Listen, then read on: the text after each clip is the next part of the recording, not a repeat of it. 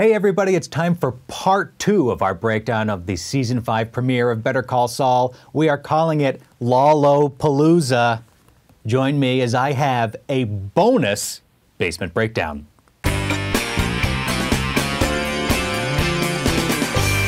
we love Lalo? I love Lalo. I think that Lalo is the perfect foil for Gus Fring here in season 5. You know, one sort of storytelling problem with the Gus Fring character in Better Call Saul is that we know that Gus outclasses his rivals. We know that Gus has a grander vision, that he's more patient, he's less emotional than the Salamanca rivals we've seen so far, in particular Hector's, who I'm talking about. But Lalo is clearly here to give Fring a run for his money. And this episode sets him up as a really formidable foil, mainly by showing us that Lalo can see so deeply into the world around him, and that's what makes him an even match for Fring. So let's go to this scene at the meth house. This scene comes about when Lalo detects that there's something wrong. There's some disturbance in the force of the Salamanca meth empire, right? He hears that there's some trouble with the supply, and he says, "Show me." He wants to see it with his own eyes, and we see why pretty quickly. When this scene starts out, watch how all the shots are obstructed. We see things through a car window, through a barely open window in the house. There's this great shot of the meth baggies sort of making their way down a pipe to the eager customer. This is a shot that doesn't make a whole lot of physical sense. We can see there's a bend at the end of the pipe, so there isn't really this long line of sight, but who cares? It's such a fun shot, and it works from a storytelling point of view, because it's showing us how everybody on the street is really viewing this operation through a very narrow lens. They only see what pertains to their part of the process. Then Lalo arrives and we get our first unobstructed wide shot of the scene, and it's a really wide shot. We're taking in the whole of this meth house because that's what Lalo's going to do. He's going to see the whole picture, right? But this is crucial. Lalo can see the tiny details too, because when he gets inside the house, the focal point is these tiny little baggies of meth, right? And two things happen while he's looking at the meth. One, the kid from downstairs is up there sort of looking over Lalo's shoulder, wondering what's going on. He's in a panic. Calm Lalo, without even turning around, says, "If you're holding my cash, what are you doing up here with my stuff?"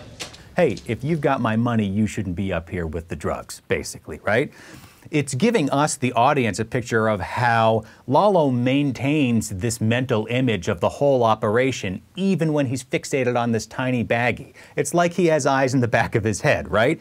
And then we get the payoff of this inspection with him looking so close and flicking the baggies. He ends up with two piles, one that he says are legitimate from their supply, and then he says, "This shit's not ours, man." Well, the baggies look exactly the same to us, right? And Nacho seems pretty struck by this feat, too. The title of this episode is Magic Man, and that's a title that applies most directly to Saul Goodman, right? As we talked about in the last breakdown, and as Saul says himself in this episode. But I think Magic Man also applies to Lalo, and his magic is that he can see details that other people don't see. Okay, so we've established Lalo as someone who can see really deeply into the world around him, and then it's time for him to go to the Los Pollos Hermanos facility and face off face to face against Gus. I love this opening shot of this scene where, again, we have Lalo just looking, taking in the whole of the operation. And we know by now how much power there is behind that gaze. This is a really striking shot, and you can see Lalo's wheels turning. More on that in a second. Then we sit down for this meeting. I love the contrast between the wardrobes here, because look, Lalo, who can see really deeply into the world around him, is going up against Gus, who's the master of concealing what he doesn't want people to see, right? What a great contrast, these two guys. And the sequence here at the chicken facility also establishes a stylistic contrast between the two men. Gus's style is to present himself as buttoned up, conservative, careful, always concealing his true criminal intentions. When Juan Bolsa talks to Lalo after this meeting, he says to Lalo, "No entiendes a Gustavo. Con él, todo es negocio." Juan Bolsa has bought into the story that Gus is telling about himself. Lalo thinks that he sees more. At this meeting, because Gus is so vulnerable, he's playing things especially close to the vest. His wardrobe here is like ridiculously conservative. It couldn't be more gray. Gray all the way through. It's an outfit that insists, nothing to see here. Now, here's Lalo in his gold shirt, as if he's an open book on display. He has nothing to hide from anyone. Of course, he's not an open book, but this is his style. I think of these guys as like two poker players. Gus is the guy at the table who he just looks down at his cards. He doesn't say much. He doesn't react. All business, never changes his expression, Mr. Poker Face. Lalo is the guy who plays dumb, shoots his mouth off. He's always poking and prodding and annoying his opponents around the table because that's what he does to try to get information, try to make people react and then get information from those reactions. So these are the two forces going up against each other at this meeting. And then Gus says, "You want to know what the construction project is?" It would be simpler for me to show you.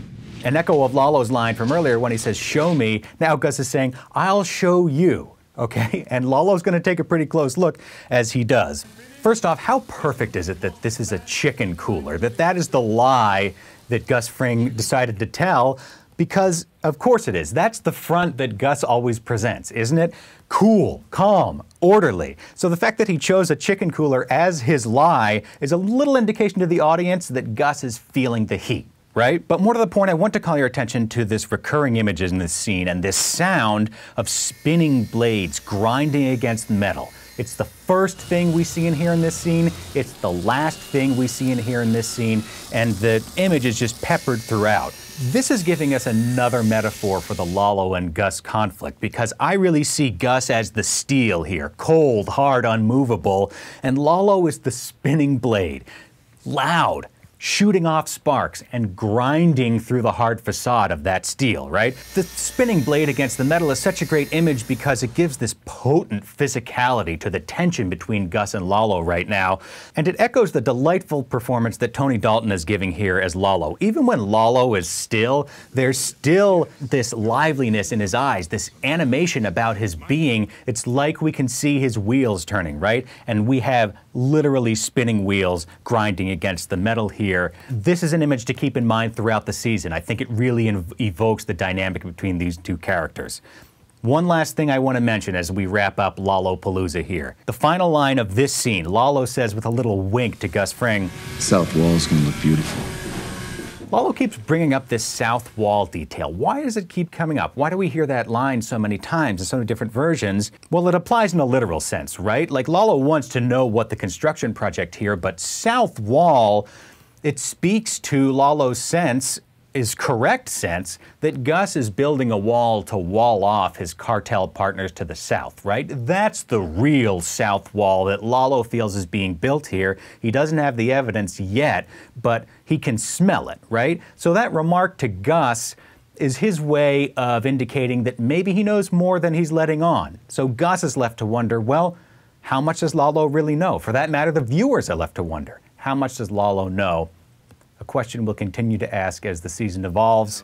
Okay, that's Lalo-palooza. Thanks so much for watching. Remember, comment below with your observations or email breakdowns@ological.net and subscribe. Tell your friends to subscribe. Tell your parents to subscribe. Tell your kids to subscribe. All right? We'll be back soon with another breakdown. Thanks for watching. So long for now.